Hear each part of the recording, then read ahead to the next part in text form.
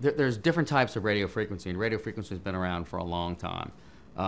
There's monopolar, bipolar, and unipolar, and this is a monopolar device. And what that means is that there's a pole of electricity coming out of the handpiece, and there's a bovie pad, which is the recipient of the electricity. And that resistance of where the electricity passes is where the heat is generated by millions of shakings of molecules. A unipolar device has no second pole, so it's just the device. The heat is going everywhere. It's not really going through anything, so it's harder to adjust the depth.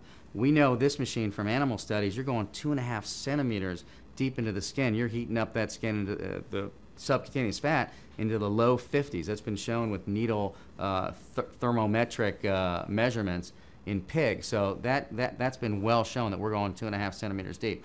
When you use a bipolar device, which is two poles that are usually on the handpiece, the physics is such that the depth of penetration of RF only goes half the distance of the width between the poles. And most of these devices are about 2 centimeters, 2.5 centimeters, the poles wide. So the depth of penetration can only be half of that. It's only going to go about 1 centimeter deep. It's just not going to go into the fat. It can go into the dermis, and that's about it. Now there's ways of tricking it. There's some machines that are sucking the skin into a suction device so that it's going above the poles, and that can make it a little bit deeper, but it's still nowhere near 2.5 centimeters. So that was appealing to me. And the fact that you can change that 2.5 centimeters by cooling the skin. So this machine has both a handpiece that gets cold and one that doesn't. So the one that we use on the face doesn't have any intrinsic cooling, where there's one on the body.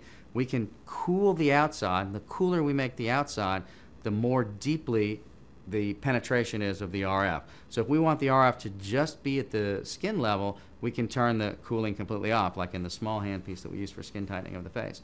Whereas the larger one, if we want it to go really deep and the lady's got a thick abdominal pannus, we'll turn the cooling all the way down and have that heat penetrate 2.5 centimeters deep. There's no other machine that does that.